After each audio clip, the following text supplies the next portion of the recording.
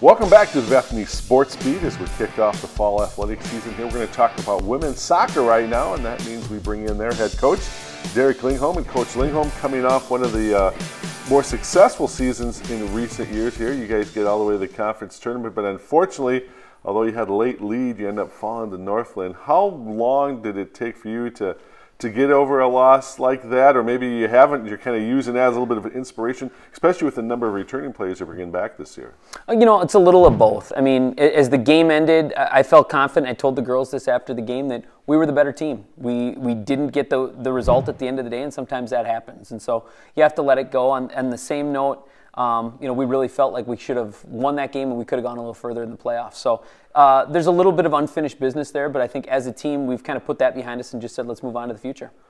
We talked about the fact that, again, successful last year, but you are bringing back a lot of returning players. In fact, 2 players of note graduated and took a lot of offense with them. So I don't know if that changes the complexion of this team. Do you feel you have some players who are ready to step up and take on that offensive challenge, or maybe to get a little more defensive-minded, or how does this year shape up? Well, as I look at our team this year, we have a lot more players on the roster. Our roster is really, you know, we've got the quantity. Now we got to see if we got the quality.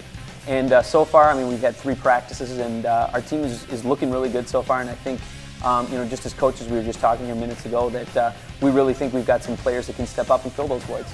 Who are going to be the players that, for you guys to be successful, these are the players that are going to have to take it to the next level? Well, I think offensively, I mean, you look at kind of the returning scorers. We have Nicole Molstead and Allie Mix both back, who were amongst the conference leaders last year in scoring. So I think the offense really starts with them. We definitely have probably 3 or 4 newcomers who could definitely, you know, jump into that mix of scoring, where Taylor Friel and Bridget Hennon, you know, with them graduating.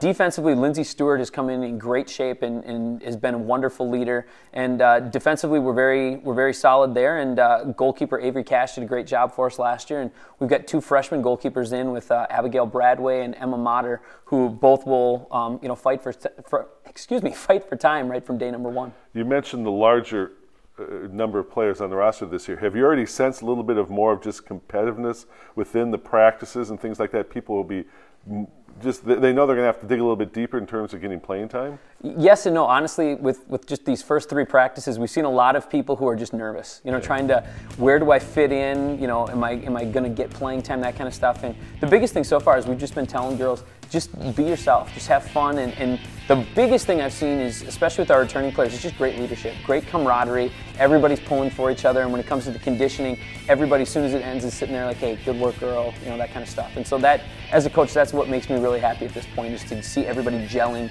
and coming together. Conference race is a little more wide open this year. I know that on the guy side, things have been dominated certainly in recent years by Scholastica and stuff like that. They continue to be one of the better teams on the women's side, but you also hear Morris, you hear the Northwesterns. Bethany has popped in the picture, Northern from last year. How does the race shape up in your mind this year, at least on paper? Well, I mean, it's always tough to know, because you never know what other people are bringing in, you know, as far as talent. You kind of know what people have lost, but I mean, even with that, I mean, there's players who transfer and people who you thought were a senior, but they still have another year of eligibility. So it really changes, but I think, you know, you'll definitely see the Northwestern Scholastic up there again. But along those lines, I've told our girls, I think we've got the talent and we've got the numbers that if we play to our best potential and the chips fall, you know, in line for us, I think we've got a good chance to compete for the conference title, and that should be our goal. All right, that's Derick Lyngholm, and again, Don Westphal. Thank you for joining us for women's soccer here on the Bethany Sports Beat.